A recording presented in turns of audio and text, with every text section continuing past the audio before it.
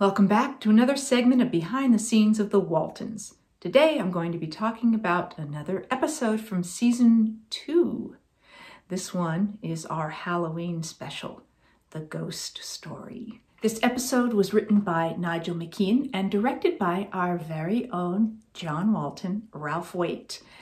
This episode is a little darker and a little creepier. It all centers around basically a Ouija board. They call it a spirit board.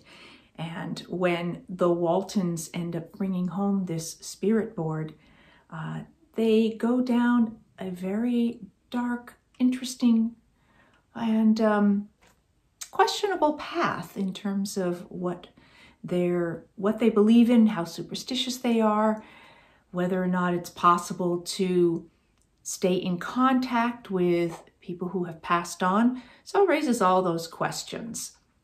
But it is an apt Halloween special for us. Early in the episode, John Boy encounters Ike and the Baldwin sisters who are using this spirit board.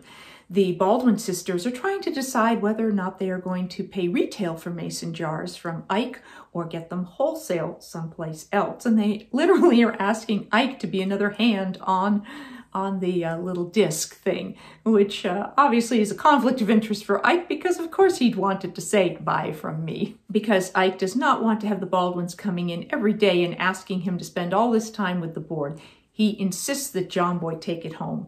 And the younger members of the Walton family, all the children, become fascinated by this and want to ask all kinds of questions.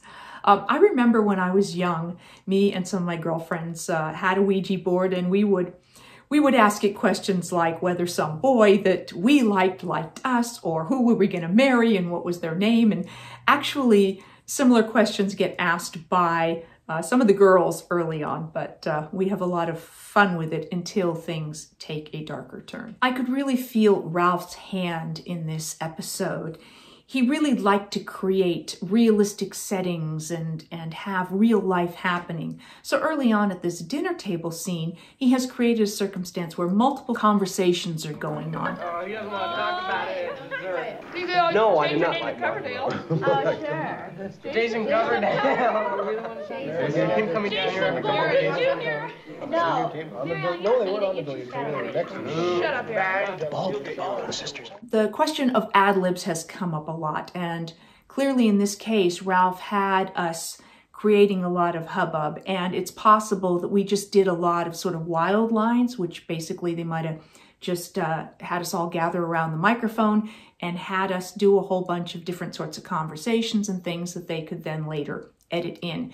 But it would not have been scripted for all of this overlapping dialogue to be happening. That would have been done in post-production. At the beginning of this dinner scene, Ralph has chosen an interesting angle for the camera where it is outside the kitchen set on stage 26, and he is shooting through the window. So he did some really interesting camera choices within this episode, and this was one of them. The theme of all the different relationships and conversations going on continues after dinner when the younger children gather around the spirit board and are playing with that while Grandma is reading Henny Penny to Elizabeth and our temporary house guest, little Luke, whose father is in Richmond trying to get a job and get set up before he has his son join him.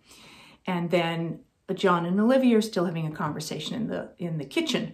So again, the sense of lots of different things happening in a family, which is very much the case. Another shot that Ralph created that I loved was when all the children are in the barn using the spirit board. He chose to shoot from above. And this reminded me of the shot in The Homecoming when we were in the barn and we were cracking walnuts for Mama's applesauce cake, and the camera shot the circle of the children from above. So creating that once again. Then a little later on, you see also an overhead shot where the spirit board has been left on the, just kind of on the platform there in the barn.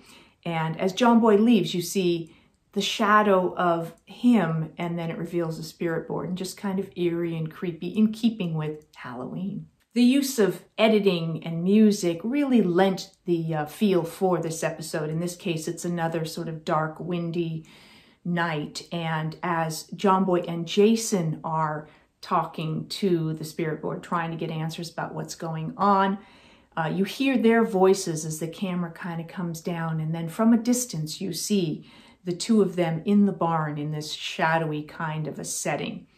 What we come to find out is there's some question. It appears that someone is trying to leave a message for Luke, our young house guest, and John Boy's fascinated by this whole area of the spirit world, and is it possible for us to have that kind of interaction? So he gets a whole bunch of books from the library, and he's researching and trying to see what he can learn about the subject.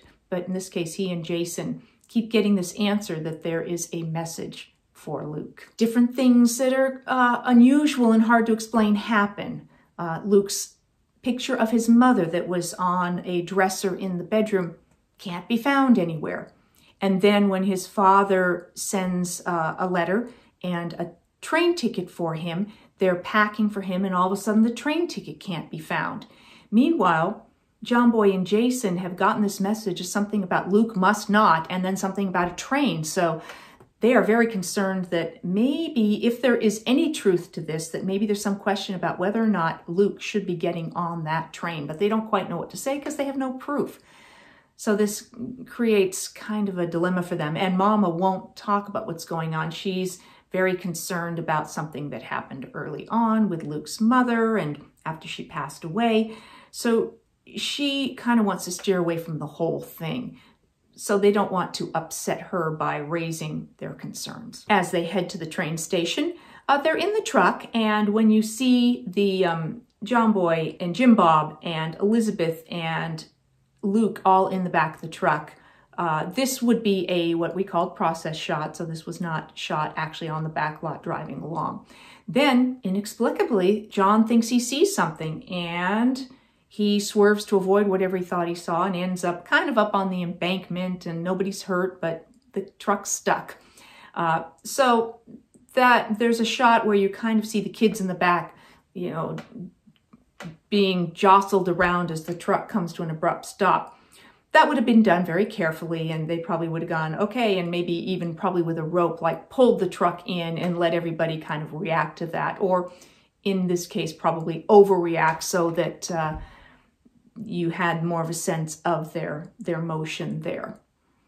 Ultimately, Luke does miss the train.